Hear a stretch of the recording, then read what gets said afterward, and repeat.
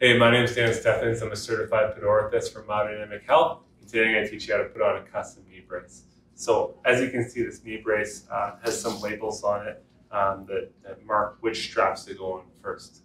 So for an ACL strapping sequence, what we want to do is put this strap on first, and then it goes 2, 3, 4 in the front, and 5 in the back. Okay. So essentially what we're going to do is undo all the straps first.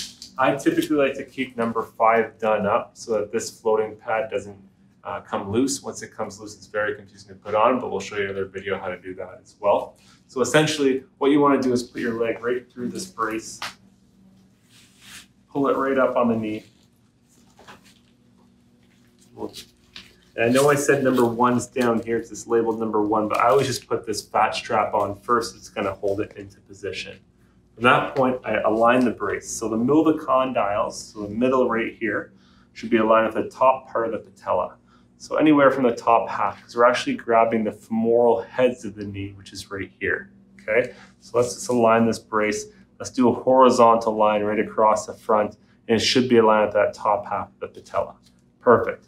Next is number 1, which is right down here. So this one comes right across the front, and it comes through that clamp and pulls nice and tight. Number 2's up at the very top. Now we're working our way down from number 2. So we go 2, 3, 4, and then 5. Okay, so number 2 comes around the back here.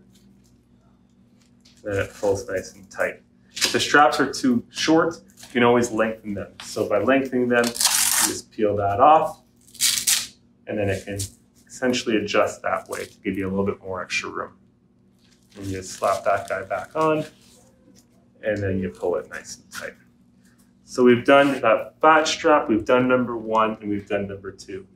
Now let's just double check to make sure nothing shifted. Sometimes when we do this number 2 up, it can shift this strap or shift the condyles down. So let's just make sure that's in position. It's not too far forward. It should be right at that midline of the knee, which it is. So it looks great from my point of view.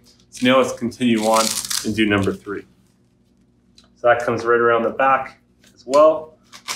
And then now we're back to number 4, which is this first one we did up at the very start. So we're just going to retighten that one.